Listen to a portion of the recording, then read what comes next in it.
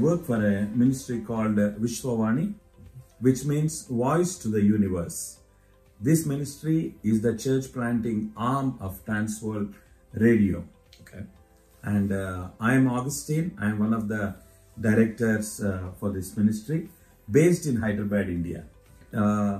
This ministry is completed 4 decades now, and it is spread in all the states of our country, and we are working in 336 different language and people groups. Wow, that's amazing. We have 3,000 plus churches planted among the first generation Christians. Wow.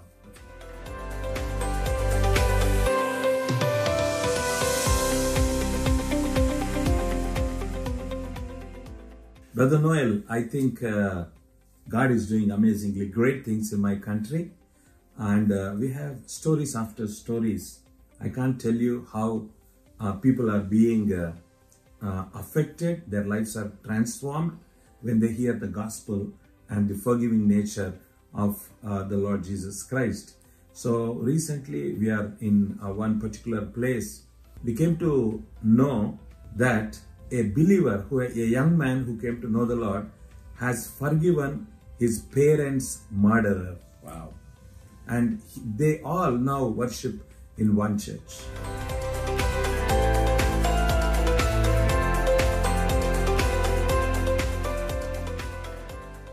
India is a very diverse country, as you know, and the world over.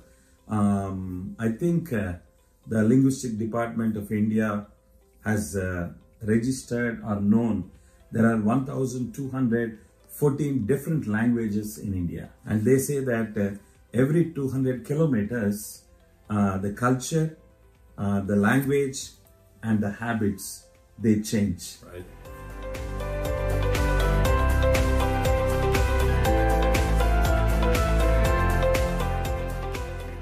I'm glad to say that because India is being reached by the gospel, and God is gracious. The Holy Spirit God is powerfully working.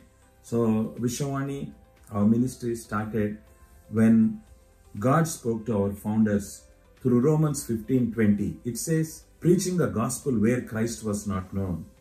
And in India, we have 646,436 villages. Out of this, 550,000 villages are unreached. So God gave our ministry a burden to reach 100,000 villages by 2030. Okay.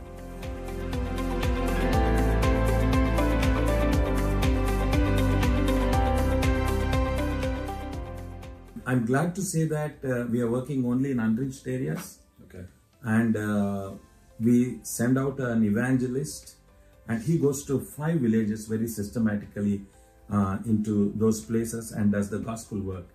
The challenges that we face now, I don't say that there is no persecution, because persecution is the birthright of Christian. Yes. So we are persecuted in every way and every area, but God's grace, the Holy Spirit is moving, and I will request that the greatest need in India is a prayer for India. Okay. You know, the prayer is the primary thing, and God does the rest. When we pray for our country, people are coming to know the Lord personally.